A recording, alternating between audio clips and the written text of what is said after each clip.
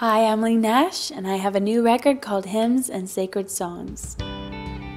When approached about this, I thought, well, the chance to make music using old, beautiful, sacred lyrics and adding just whatever we could bring to it, I thought, well, that sounds really, really great. I knew that the words would be up to par and the music would be beautiful, but to come in, record it, and then have something come back to me that was so powerful and beautiful, I did not expect that.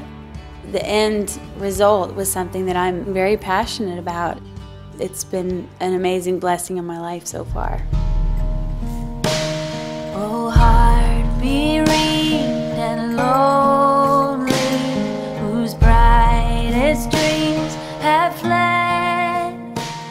There are a few songs on the record that really continue to speak to me. My favorite song on the whole record is called Oh Heart Bereaved and Lonely, and I'm not sure why that song resonates so deeply with me, but it does. There seems to be sort of a boundless wealth there in the lyrical content in that song. That song seems to speak to me the most, and even in the title of it, Oh Heart Bereaved and Lonely. This is where my roots are, and this is what I believe in. I believe in God, and I believe in this music that I get to sing about on this record. And so really it's been a pretty huge celebration for me to be a part of this. Blessed Redeemer, wonderful Savior, fountain of wisdom. It felt good and it feels good to put it out there and know that that I was present for every piece of that and very much in love with all of what got put down. The only aspirations I could possibly have for this project in my prayer life or in my conversations with friends and loved ones is that I hope that it reaches people that need to hear it.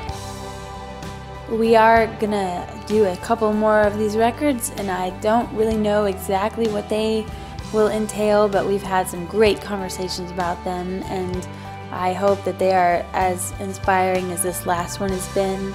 And if they surprise me as much as this last one has, then I'm going to be pretty excited about that. So this is something that really means something to me and helps me get through those really, really rough moments. And I'm really, really thankful that I got that opportunity to take those beautiful words that were so inspiring and come up with an original melody.